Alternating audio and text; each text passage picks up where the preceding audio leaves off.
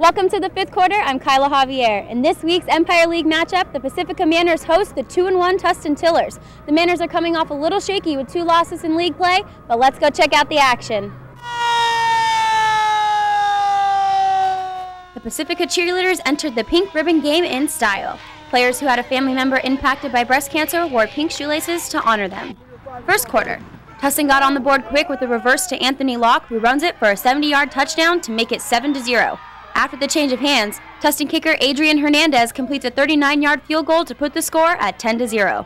Pacifica has the ball and young quarterback Nick Howard throws the pass, but it's intercepted by Anthony Locke.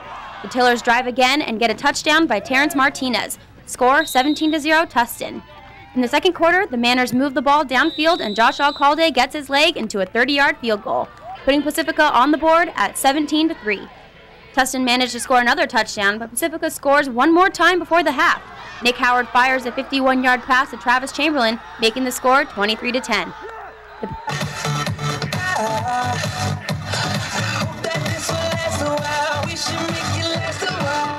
The Pacifica dance team came out during halftime to show off some moves.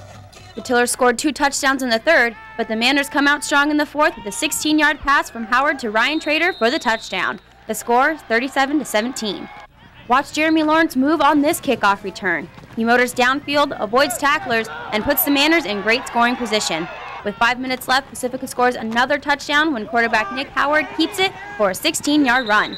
Final score 51-24 Tustin. Now let's head over to Garden Grove, where Christian Hartnett is with the Quinta versus Rancho Alamitos High School.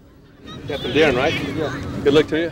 Thank you, Kyla. Rancho Alamitos Vaqueros are having a great year so far. Coach Mike Enright's team is 5-1 going into their second league contest against 2-5 La Quinta. First quarter, the Aztecs fumbled the ball on this play, giving Rancho a big break. And the Vaqueros capitalize quickly. A nice fake here, and then a pitch to Brett Hurley does the trick. He goes 30 yards for the only score of the first quarter. Second quarter, Hurley gets the ball again for another run. This time it's a 7-yard scamper into the end zone. The extra point puts the Vaqueros up 14-0. It was a hard-hitting game. Vin Ha gets leveled here on the kickoff return by Ray Reinhardt. Rancho quarterback Lincoln Falatoy passed for 121 yards, including this 29-yarder to Michael Morales for the touchdown. Rancho is pulling away 21-0. La Quinta did not go quietly. The Aztecs mounted a strong drive, including this first down effort by Vin Ha. He had 52 yards on the night. But La Quinta cannot capitalize and heads into the locker room at the half, down 27-0. Rancho has Renaissance men on their team, linemen who also play for the marching Vaqueros. Third quarter, Rancho strikes again, this time on a 3-yard keeper by Lincoln Falatoy. That's once he decides to hang on to the ball. The Vaqueros scored a late touchdown on a pass to Mike Morales. The game ends in a shutout. Vaqueros 40, Aztecs nothing.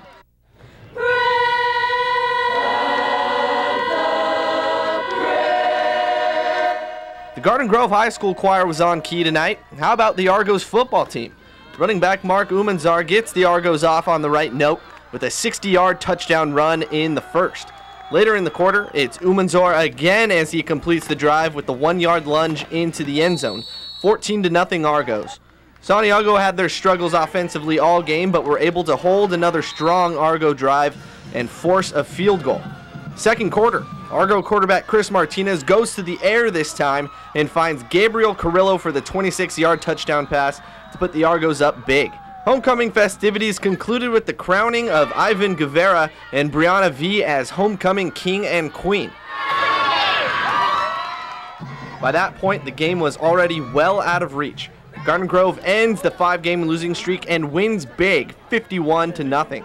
Coach Willie Puga was glad to see his team come through. Last few weeks we've been struggling. I told them we've been taking on water, but we're not sunk yet. And I'm happy that paid off today for them. They played hard. Like I said, they've been practicing hard, and it finally paid off tonight.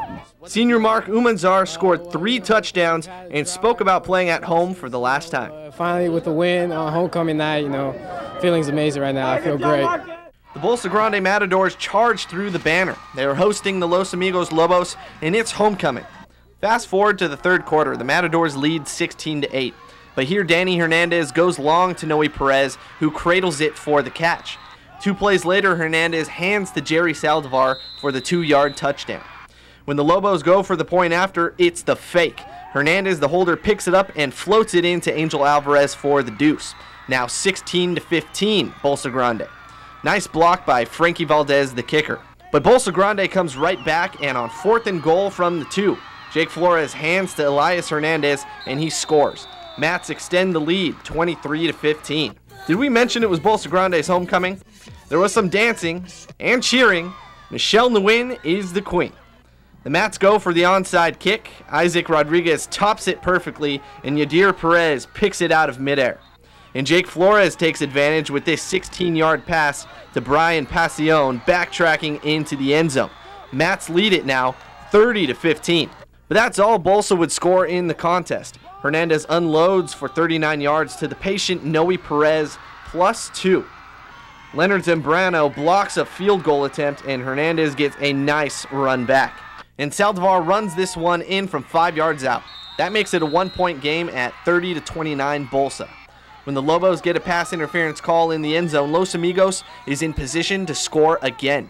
And Saldivar navigates his way through the defense to score the game-winning touchdown from 11 yards out. Final score, 35-30. For Kyla Javier, this is Christian Hartnett for the 5th quarter.